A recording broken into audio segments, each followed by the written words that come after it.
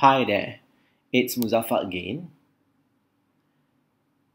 In the round the end type hydraulic flocculator design questions, you are expected to find out the volume of the tank, which is the V, and also the W, or the width of the tank, the length of the tank, which is represented by L, and also the depth of the tank, which is represented by D. The way I tackle these kind of questions, firstly, I will label the distance between baffle for this tank, like that.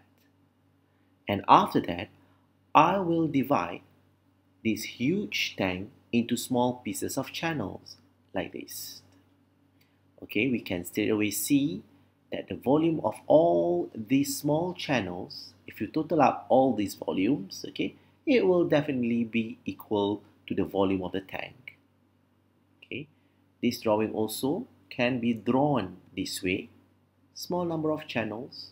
Okay, so if you look at the width of the channels, they are equivalent to the dBb, and the depth of the channels is equal to the depth of the tank. Okay, and that's why it's there.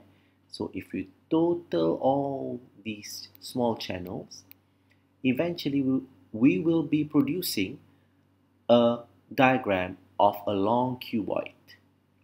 Okay, the width will be the same as the small number of channel, which is dBb, the distance between baffle, and the depth also is equal to the depth of the channel, which is also equivalent to the depth of the tank.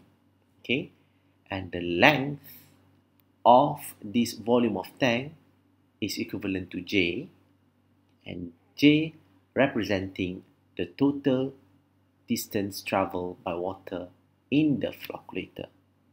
Okay, basically what I'm trying to say is the volume of this long cuboid is the same as the volume of the flocculation tank. So at this moment, I would like to stop my small lecture here before we continue with the next part of lecture in order to find out the width, the length, and also the depth of the hydraulic flocculation tank.